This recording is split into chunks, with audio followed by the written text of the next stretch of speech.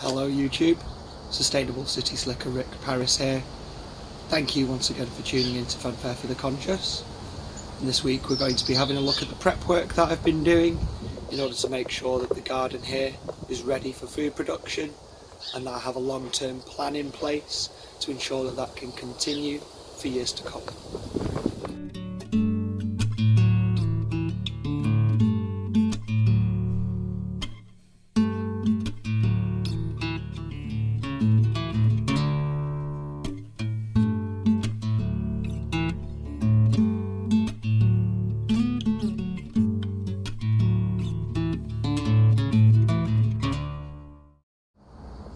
I want to start this video with maintaining focus when it comes to permaculture programs. It can be very easy, particularly with modern society's instant gratification principles, to get distracted when doing permaculture work by short-term gains instead of focusing on long-term goals. Now, that is not to say that short-term gains cannot be beneficial. They certainly can, but they should never be prioritised over long-term goals.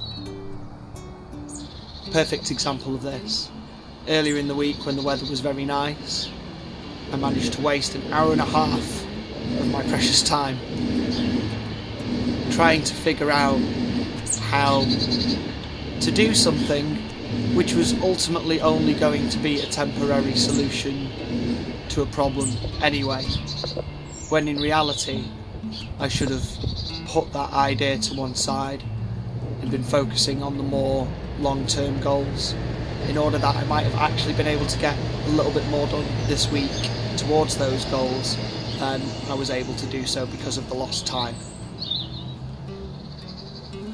So what was this time sink? This time sink was building, or attempting to figure out how to build, with the components in my boneyard, a small aquaponic system to go on the floor next to the main pond. Managed to get these pots emptied, moved all of the clay pellets now over into those bags. Most amazing thing, wow, do they smell like dirt. That tells me that sort of really earthy smell, because I've never noticed that with the clay pellets before, is that the bacteria colonies are probably quite advanced at this point. If it's starting to smell like the ground, then they're certainly producing the right sorts of chemicals to give us a good nutrient balance. I'm quite excited to see what we might be able to grow in this year. Again, this is only ever going to be a temporary solution. The pots I was going to use are intended to be moved towards the bottom of the garden, to be used in the full aquaponics setup where I'm setting up the greenhouse. So to waste the time putting this, instant gratification solution together, which never ended up manifesting anyway, was a time sink I probably could have done without. Anyway, once I figured that out, very quickly refocused my attention towards creating a composting bin. Very important thing for this setup, obviously making sure that we've got access to compost, and that we're able to make use of waste products of the house to help us then grow food. Really important. So again, using the components from my boneyard, put together a small container with plenty of air circulation around the sides and around the bottom, and that's now been moved down to the bottom of the garden, where we started to fill it up with some hedge trimmings and old leaf detritus, bits of cardboard, started to use the food waste from the house as well in there. So we've got a bunch of that already starting to break down, and more to add to it besides. Moving on from that, the next thing I did this week was getting the retaining wall sorted for the vegetable and fruit patch down at the bottom of the garden. Again, built that out of old scraps from my boneyard and hammered those into the ground. Again, they're not particularly pretty, but they're certainly functional. And then the rest of my time, predominantly this week, has been collecting coffee grounds and starting to build up the topsoil and improve the drainage in my fruit and vegetable patch. Main function there has been adding some topsoil, which was left over from when the front garden was paved and turned into a drive. got a big bag of topsoil left over from that, which I've been using as a base for my compost. To that I've been adding a generous amount of coffee grounds, and I've also been adding a little bit of builder's sand just to hopefully help improve the drainage. And then after I've blended all that together, I've been dumping that on the vegetable patch and trying to work that into the soil as much as I possibly can, at least the first, upper couple of inches of topsoil, to again improve the drainage and improve the nutrient qualities of that soil.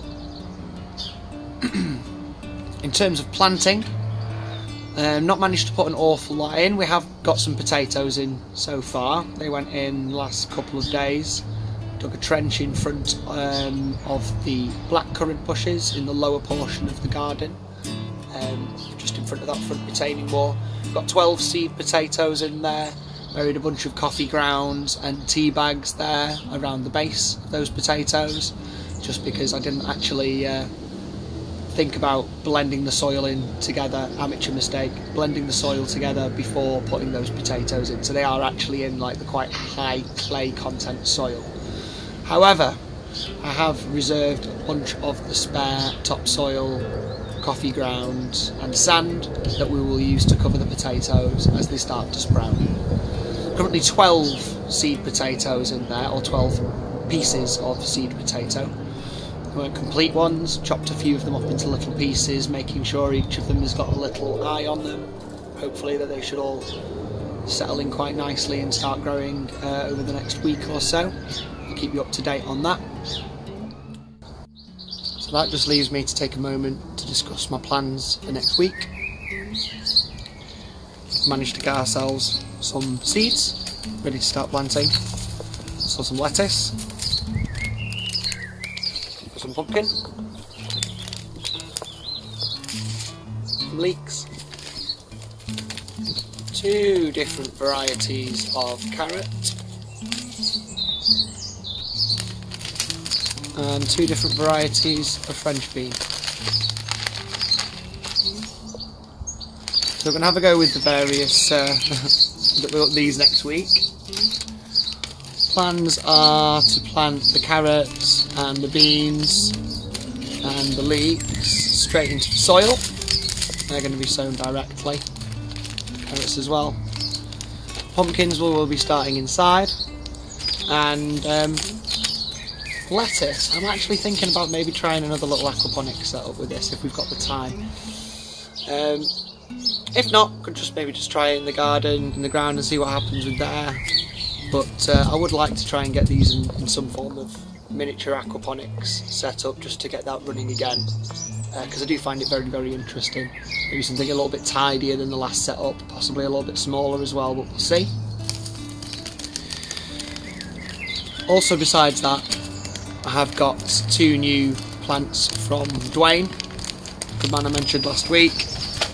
He's let me have a little bit of his peppermint plant, which is growing in a pot right now. If you do decide that you want to try and grow some mint of any variety, please keep them in the pots. It is a voracious plant and it will absolutely take over your garden, and you'll never get rid of it once you put it in. It's really hardy, tough plant, so keep it in the pots if you're going to be doing that. The other one I've got is a little bit of thyme. That's currently in a pot as well by the door.